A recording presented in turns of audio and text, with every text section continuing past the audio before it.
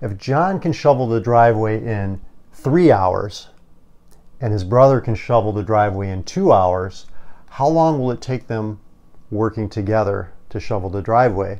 Okay, so basically what it is, combined rate. So we're using both the rates together. We're trying to find out how long it takes for them to shovel the driveway. So the way you want to think about this is like this. You want to think of it as the one person's rate times the time that they spend plus the other person's rate times the time that they spend equals, in this case, 1, which is one complete driveway. Okay, so for John, his rate is basically 1/3 of a driveway per hour. Okay, because it takes him 3 hours to do the whole driveway, times the amount of time spent shoveling, right?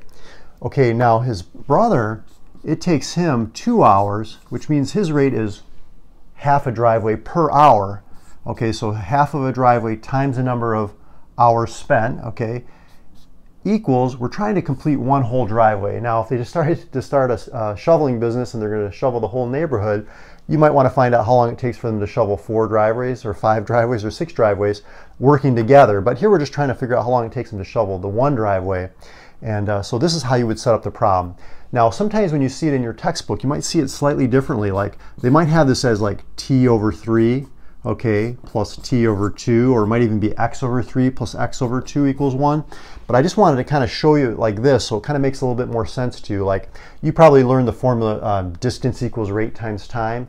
It's very similar to that. It's the rate times the time. So that's why I split it up like this. But of course, t is like t over 1, so you can combine those into one fraction. Okay, now what we're going to do is we're going to clear the denominators. And what you want to do is you want to multiply everything by the common denominator. So what's the smallest thing that 3, 2, and 1 all go into? Well, that's 6, right? So what we're going to do is we're going to multiply the entire equation by 6. So we're going to distribute the 6 to each of the terms, okay, in the equation. We're doing it to both sides, left and right, so it's keeping the equation balanced. So when you distribute it to here, you're getting 6t, okay, divided by 3, plus 6t divided by 2 equals 6 over 1. But you can see this 6 divided by 3, that's reducing or canceling down to 2t. This is reducing or canceling down to 3t, and this is just 6. So that's why they call it clearing the denominators. You're eliminating the denominators. So now if we combine like terms, we get 5t equals 6. We divide by 5, and you can see the time is going to be 1 1/5 of an hour. Okay, now if you want to convert that into minutes, 1/5 of an hour is 12 minutes, right? Because 12 times 5 is 60. So there you go. So that's how you do a combined rate problem. Just think of it as splitting the rate and the time, separately, and then go ahead and add the two together to get the total. And you could have 3 people, 4 people, and so on. So I hope you're enjoying the video. Subscribe to the channel.